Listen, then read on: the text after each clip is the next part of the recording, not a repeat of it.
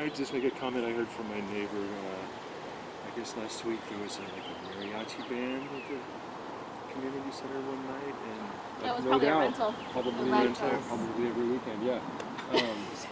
I mean, she was complaining her kids can't sleep because it was. So what you need to do loud. is you need to call a sheriff, Well, and then we also need to talk. They're supposed to turn it down because I'm a block away. I think it's 10 o'clock, yeah, and they have to be out of there by 11. No, it's 11 o'clock On and Sundays and out then by 12 on Saturdays and Fridays. On Sundays it's Noise 10 till o'clock 11 and out by 11. Yeah.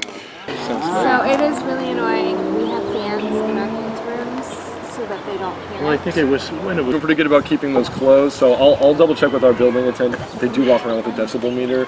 It's supposed to stay below a certain volume as well. Right, yeah, you put a governor on that speaker. A number that we can call that they would pick up instead of having to call the sheriff? At this time, I don't have a number that you would be able to reach during a private rental, but I think we can look into. I think that that's a better idea than having us call the sheriff. Yeah.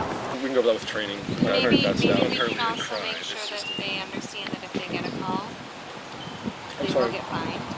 Like if the private party gets a call, then they will be fined. I'll have to look. There's like a fee that we put out there. You're saying that there is a fee we put out there? Well, I'm just saying, like we have the fee, the rental fee, and then there's the deposit. Right. And if we can say to them, if we do get calls about noise complaints, then part of your deposit will be.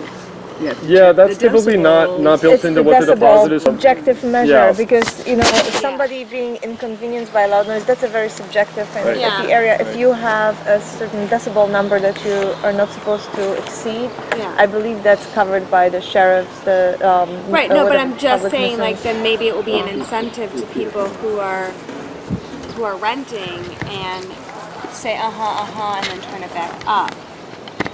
We have neighbors who do that. Yeah, we'll talk to our Marinwood. There's a lot of steps we can take before we get to that point. But, yeah.